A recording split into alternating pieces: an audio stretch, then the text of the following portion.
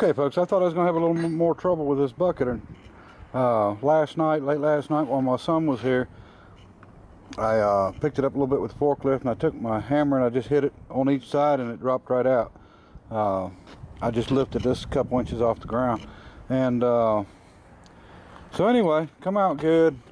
We got places that didn't, it didn't pack in good, which is normal, same way as my last one. Won't hurt a thing. They're not very deep. I mean, it's just little pores and stuff, but good for me. I mean, I'm good to go. So what we're going to do is I'm going to lay this 4-inch piece in the bottom, and then we'll set the bucket back in, and there'll be a little bit of a gap, but not much.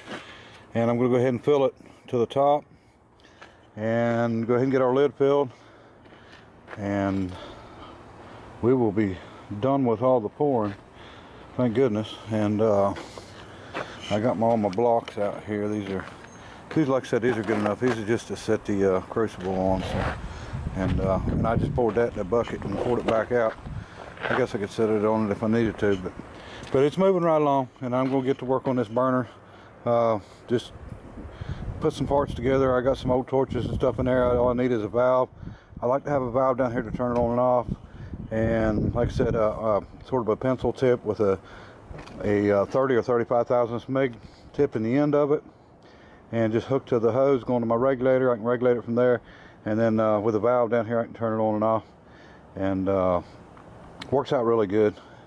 So burner won't, there's not that much to it. It's not that big a deal.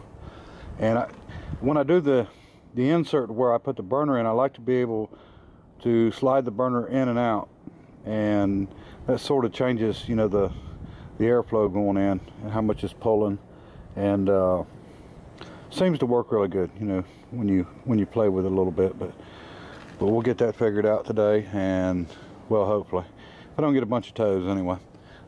Just got back off one, so I haven't been able to work on anything yet, but we'll get the lid done. All right. Okay, folks, I've got this through together. That's a 30 thousandths MIG tip, because that's all I had, and I've just got it hooked up now. I've got a one-way check valve in here. Don't want to take any chances on it backflowing in. That's what OSHA makes you have on stuff. I'm going to try. We got a little wind, but I don't have a valve on it, so I'm going to have to open it up from over the other side. So I'll open it just a little bit, see if we can get it to light, and we'll turn it up. Maybe we won't blow ourselves up. Okay, got just a little bit of a fire there, just like we want.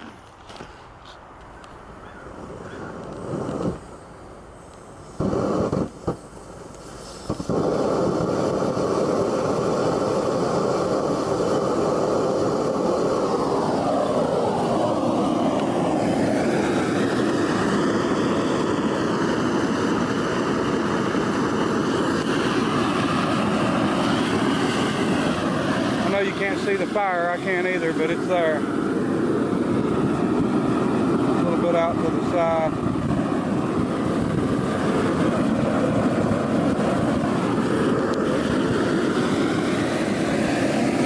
Yeah, I think that's gonna work fine once we get it in the burner. You see, it's the way it's burning here. I got a leak where my MIG tip goes in. Now, the reason it's leaking is because I haven't put any thread tape on anything. I've just got it stuck together, but this is going to work fine. Once it's inside of that hole and you're controlling the airflow better and you don't have any wind out here, it'll actually burn really well. So that's all it takes, just to finagle a bunch together. We'll get this leak fixed here. Alright, it's on and it's burning, but it's so bright out here you can't see any fire. But I'll show you how I do it, or how I build it. Okay folks, here's what we've got. Very simple, probably very inefficient, but that's not what I'm worried about. So never had any trouble before with this setup.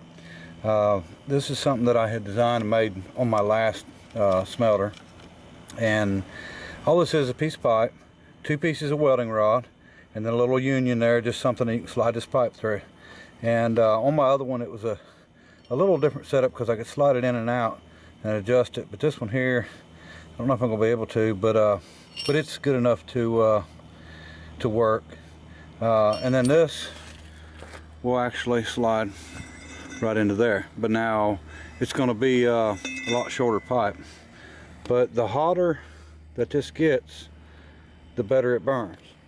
And so the last time I built, I used thin stuff, and over the years I'd have to replace it probably a couple times a year.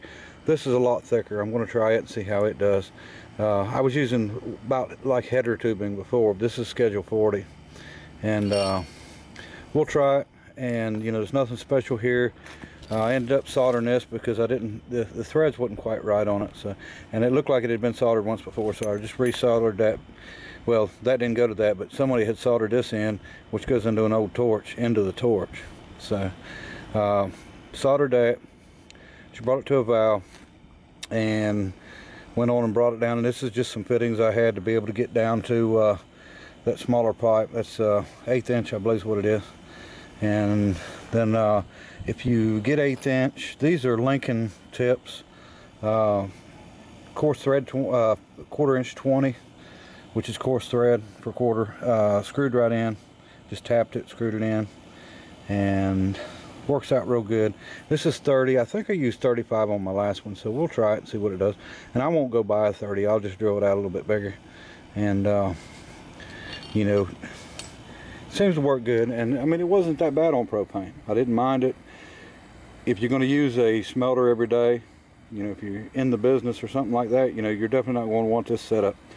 You know, maybe something on diesel or something like that, but no more than I plan to use one or will be using one. You know, this will work out just fine. So anyway, all right, all we really got to do now is might do something to tighten this up just a little bit in there, no problem, and cut this where we need it and go ahead and finish our pour. Okay folks, we're moving right along. We've got everything in the actual furnace now. I just got to do the lid and get at it. Okay folks, we've got everything done here. Went ahead and mixed up some fire clay and Portland cement together, and actually filled all my little voids and stuff like that inside. I think it's gonna, I mean, it'll be fine, and it don't matter if it flakes off even, which I don't think it's going to, but if it does, it does. Not a big deal. Let me see, we've got the lid done. We're just waiting on it to set up enough to sit on there. Once we get it on there, I'm going to start doing the hinge on it. Okay, we're really getting on the rush now. As you can see, I welded a pipe down in, slid another pipe down in it, and this goes over it. It's a little bit loose, but I'm going to make sure that it's all the way in. I may stick some grease in it. What I did was, well, I'm going to lay the top on it and mount the top into here, and then I'll brace it from here at the top down to the far side. And if this works like I'm hoping, if I put a handle on it, when I go to turn it, it should actually start raising it. If I put this in the right spot, it should start raising it. And then I put a little flat spot on this one, so when I get it around, it should sit right there, be raised up. Bring it back down, should come right into place. We'll see how it works out. Don't know.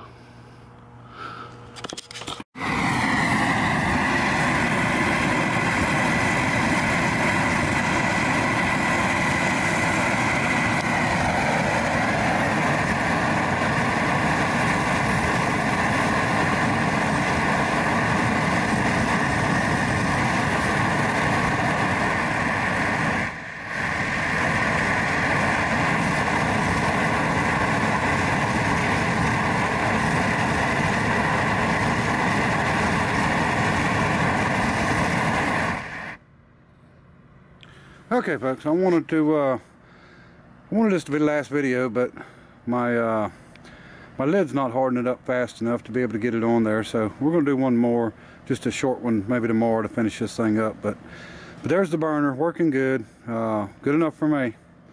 And we'll get back on it and finish up tomorrow. Appreciate everybody watching. Bye.